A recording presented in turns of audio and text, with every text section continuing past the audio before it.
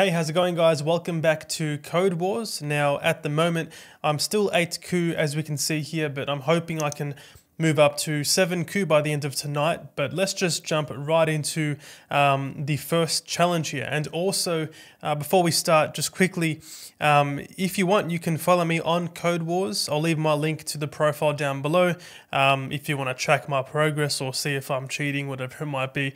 But yeah, let's jump into the first question here. So we have multiples of 3 or 5. So we can see here it says any numbers, if we list all natural numbers below 10 that are multiples of 3 or 5, we get 3, 5, 6, and 9. So that also doesn't include 10. And the sum of these numbers is 23. So 3 plus 5 plus 6 plus 9 is 23. So the function here is going to take in a number, for example 10, and then output 23 as the answer. So upon reading this, my first, possibly naive thought is going to be to loop from 1 to 10, non-inclusive of the 10, and then if the number is a multiple of 3 or 5, then we're going to add to the total, otherwise we don't. And we can see here we also, it also says if the number is multiple of both 3 and 5, only count it once. So that's also fine in terms of how we're going to approach this. But one last thing here as well is if the number is negative, then return 0. So for this here, the very first thing to do is to consider that negative condition. So we can say here, first off, if the number is less than or equal to 0, then we are going to return, what do we return? Return 0. Now, to be honest, we could also even just say less than or equal to 2, because we know that any number less than 2 is not going to be a multiple of 3 or 5. That possibility of being a multiple starts at 3, so we can include 2 there. Now, in terms of how it's going to work, well, let's do a for loop. Let's say for let I equal to 3 to begin with, then we're going to say I less than and equal to number, and then I plus plus. So of course we are going to get between 3 and 9 inclusive. Now, what's going to go inside here? Well, we can say if the number being I might actually just call this n, because it's not really an index, is it? It's more like a numerical that we're counting up to. So let's say n. If n mod 3 is equal to 0, then it's going to be a multiple of 3. So we can now simply increase the sum of some sort of total. So let's declare this total here equal to 0 to begin with, and then we're going to say total plus equals, then provide n. Now we can also use an else, or an else if should I say here, to then say n mod 5 equal to 0. In that case, once again, total plus equals n. We could even combine these conditions to say if n mod 3 is equal to 0, then I can say or n mod 5 equal to 0, increase that total, and that's basically it. Now, I think the way I would approach this in a production application might be to actually do a negative checkup here instead. So we could say if n mod 3 does not equal 0, and it also does not equal 5, sorry, 0 for the 5 as well, then we're going to continue and skip past iteration. Then put the main code below the condition. So total plus equals n, just like that. And I might even put this on a single line just because it's not too long as a condition. So this right here might work. So let's now return total and see if the tests run and we get a good result. I think we will, and there we go. So this definitely worked, and like I said, it's probably a naive solution, but I don't want to spend too much time on this one. I don't think. I'd rather sort of see what other people have done. So let's just attempt that there and see how we go. I'm sure there's going to be some really intelligent solutions here, but let's just submit that and see how we go. Okay, fantastic. So that wasn't as, I guess, it wasn't as naive as I thought maybe. So if it keeps going down, a lot of people had this solution. That's interesting. Let me just close all this stuff here. So using an array of numbers, then keys, I guess this is similar to sort of creating the array of, creating the sequence of 1 to 9 or whatever it might be. I think one thing so a lot of people started at 3. That's of course good. So yeah, I think it's very straightforward there. Very similar solutions. So let's just move forward to the next one and see how we go. Okay, string ends with. Interesting. So make a solution that returns true if the first argument passed ends with the second argument, also a string. So ABC and then BC returns true. And then of course, ABCD returns false. This here is actually already a function in JavaScript or a method in JavaScript. So it's going to be really straightforward. Let's train here and we can actually just make use of the built-in string ends with method. So let's just simply from this function, let's return string.ends with and then ending. And that's all it is because, yeah, like I said, ends with is going to test whether or not this string ends with this string and it returns true or false, which is basically what this question's asking anyway. So it should be quite straightforward. Let's submit this. Now, could I have decided to do my own implementation? That could be an idea, to be honest. I probably should attempt my own implementation of it. Let's just test it real quick and see. Okay, so we do get the pass, but I think I'd rather do it myself because it's just a copy. So how are we going to approach this? How do we test if the string ends with these characters? Okay, so I think my first thought here might be to use regex. So what we can do is we can say, we can use regex and say ABC, then we can test and provide the second argument, then use the $, I believe, in regex for the token to represent the end of the string, and that will give us that result. So I think we can probably go ahead and do that. I mean, we could start messing around with the indexes and seeing if we can get something to work there. But to be honest, if we're going to do the regex idea, we may as well just use the ends with. I think they're probably similar in terms of the complexity. So I might just return and use that ends with just because I want to move on to a bit more of an interesting question. So let's do ends with ending and then just attempt that. I was going to try it myself, but it might just be too much. So let's just move forward and sort of go to the next one there. Okay, so a lot of people had the exact same solution. String ends with, fair enough. A bit of protection there with the typing. That's interesting. So that's definitely a good solution without the ends with. You simply slice the string. If you provide a negative index to the slice method, it's going to return the slice of the string, but starting from the last index, then backwards based on whatever you pass in. For example, if you say -4, it's going to take the 4 last characters and give you that. So that's definitely a smart solution there. So let's just move forward now and go to the next one and see how we go.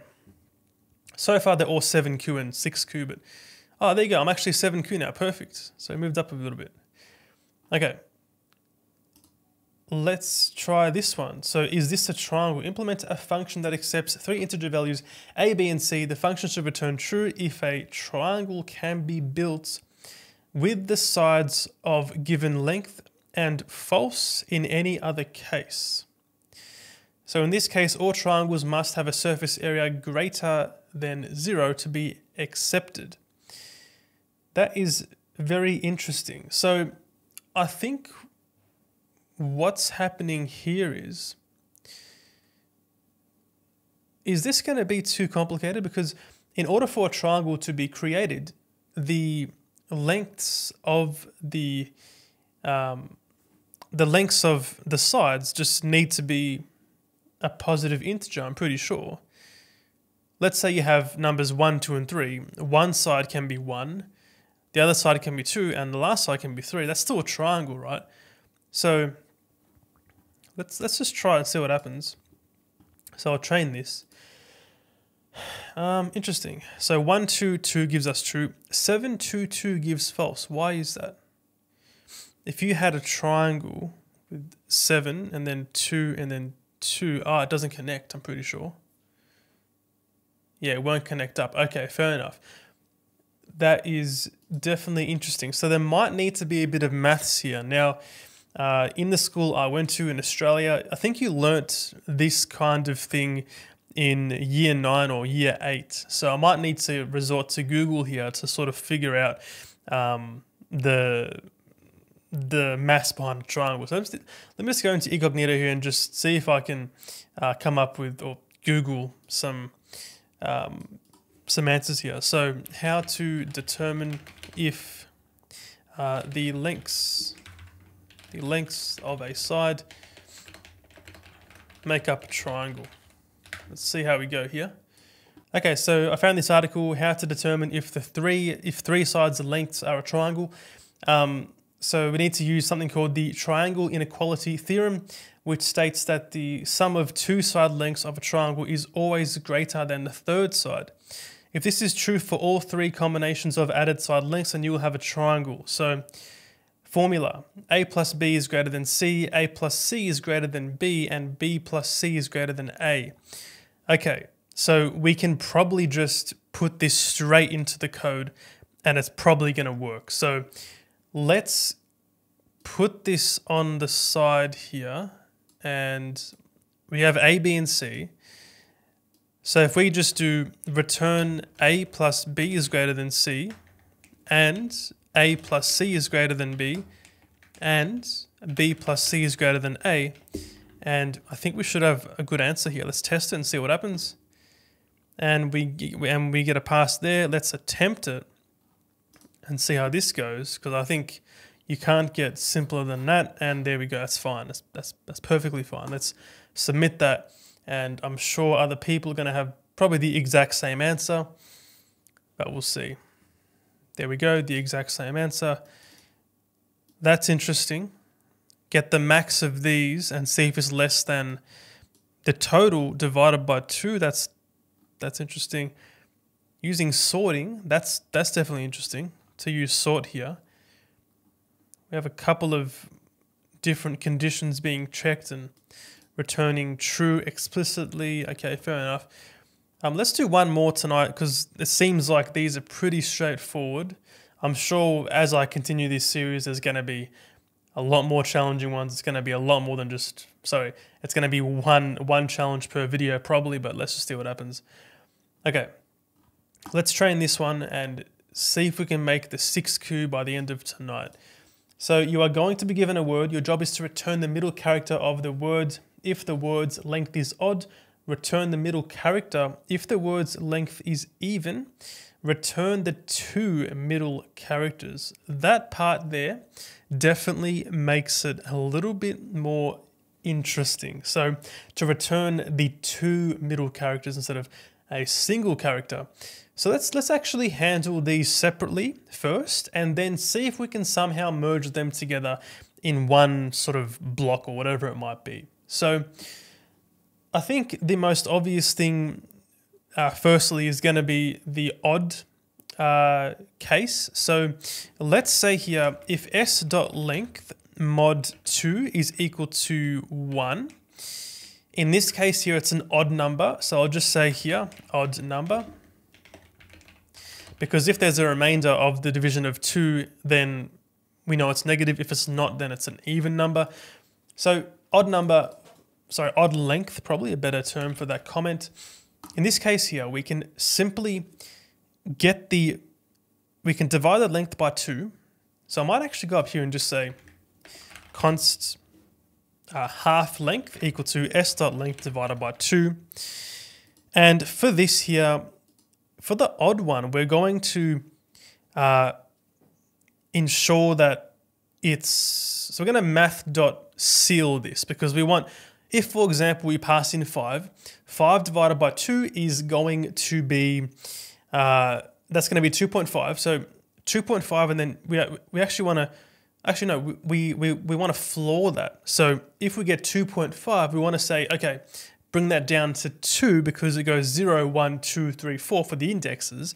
So in that case here, we're going to say return s at index, then half length, so math.floor, then pass in here the half length. And this is going to handle that situation with the odd number. Now, if it's an even number, so I'll say here even length, then we're going to do what? Well, it needs to return a string, so we can probably, let's return here s, then math.floor, and pass in half length, then also return s and then math.floor math.seal this time, the half length again. So essentially now we're saying let's append the first occurrence of that character and the second occurrence, so the second, like for example D here or S, return that, because using math.seal takes you from, one whole number between these two. Let's test this and see how we go. And okay, so expected SS to be ES.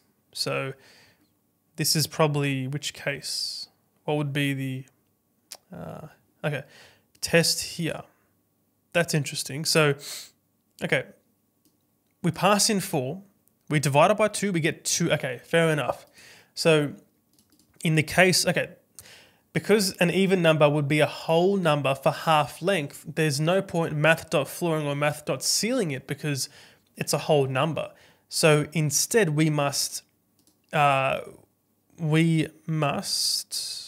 subtract 1 on this side and keep it for the other side. So if I provide half length here and then half length minus 1, just like that, it should be fine.